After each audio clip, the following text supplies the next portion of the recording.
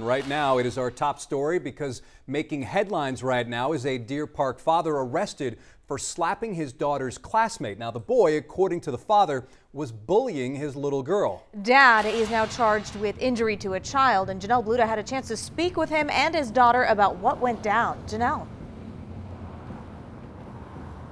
Well, that dad says he didn't intend to get physical with the boy, and he does regret that. But what he doesn't regret is standing up for his daughter. I've learned. 12-year-old Presley Rigney says she was getting bullied. I was just minding my own business, not saying anything, and he had actually walked up to me and had said, like, you look like you're transgender and stuff, and saying I have no chest. And the past few weeks at school have left her in tears before the bell rings. And he threw ice cream at me. He actually flicked a spoonful of ice cream at me on my shirt, and yeah, it was just very hurtful. She called her parents and told them what was happening. Her stepdad came to pick her up.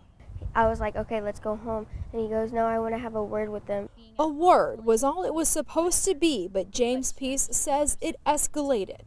It might not even gone as far as it did if he would have quit running his mouth.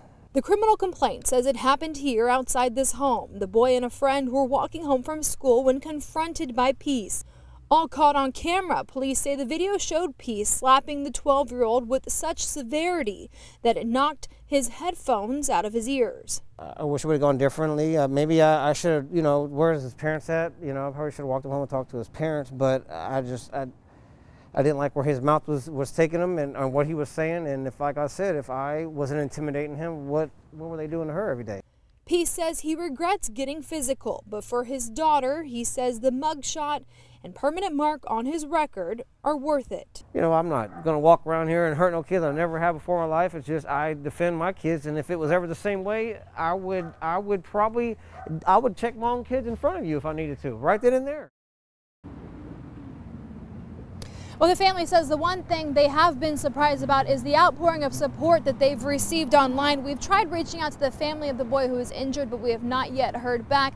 Peace says he will deal with whatever consequences come his way. That punishment could mean up to 5 years in prison and up to a $10,000 fine. Jason?